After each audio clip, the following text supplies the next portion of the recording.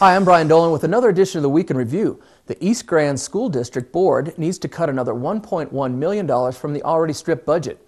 At a recent meeting, time is what community members asked the board to provide so a sustainable funding solution can be finalized.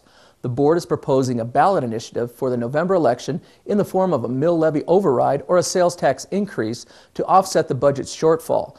School administrators are charged with a directive to analyze the Accountability Budget Subcommittee's proposals. The leading recommendation is to close the Fraser Valley and Grand Lake elementary schools and fold those students into the Granby school system. The newly released administrative budget recommendation allows for the district to dip into the reserves by 28% or $500,000, which can be used to offset the district budget shortfall. Kremling Memorial Hospital district officials have elected to change the hospital's name to Middle Park Medical Center Kremling Campus to create a more uniform identity for Grand County-based medical facilities.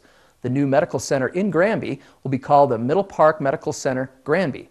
The Timberline Clinic is poised to relocate to the 26,000 square foot Granby facility when finished. It too will adopt the Middle Park name, according to Kremling Memorial spokesman Eric Murray. The facilities are sharing the adopted slogan, "Keeping Life Grand," and district administrators are working on choosing a logo to further brand healthcare services in the community. Murray said the goal is to improve access to quality care in our county. The new hospital is slated to open in the first quarter of 2012.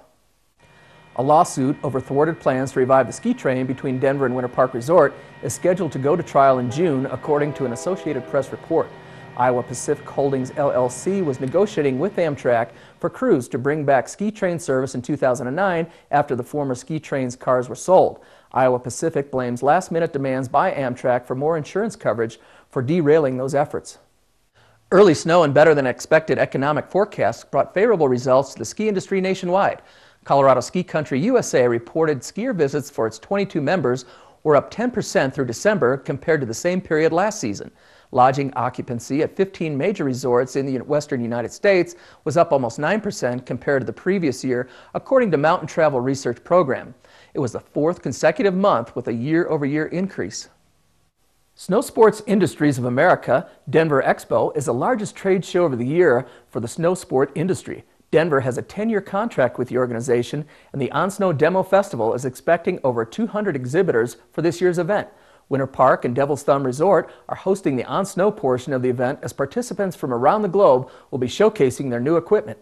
For more information on what's happening in Grand County, stay tuned to TV 18. I'm Brian Dolan, and I'll see you next time on the Week in Review.